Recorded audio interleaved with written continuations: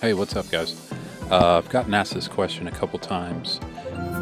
There's an update for Farlight 84 that won't allow the game to start on Steam Deck.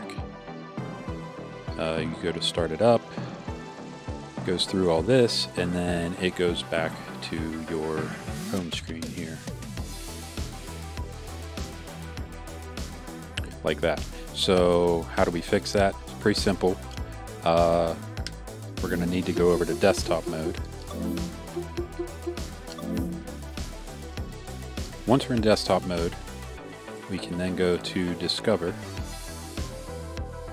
In your search bar, just type Proton, and you'll see this Proton Up QT come up.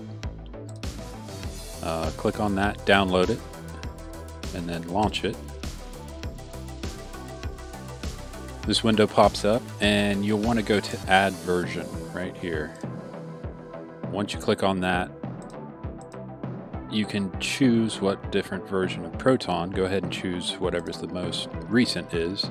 Click Install. You'll see a download bar here at the bottom. Once that downloads all the way, you'll see it pop up on your list here. So after you do that, don't need to do anything else here. You can close out of that, and go back to gaming mode. Once you're back in gaming mode, go over to your Manage Settings and go to Properties. Go to Compatibility, click this box. You'll see a bunch. I have a bunch, but go ahead and choose the one you just downloaded, the most recent. And now you should be able to start the game normally.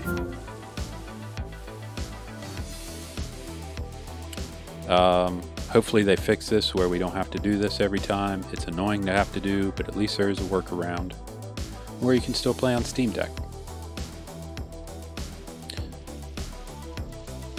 By now it would have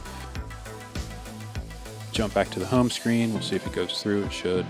Yep, there you go. And we're in. So there you go. If you're having trouble starting it on Steam Deck, that's how you fix it. Thanks for watching. Like the video, subscribe.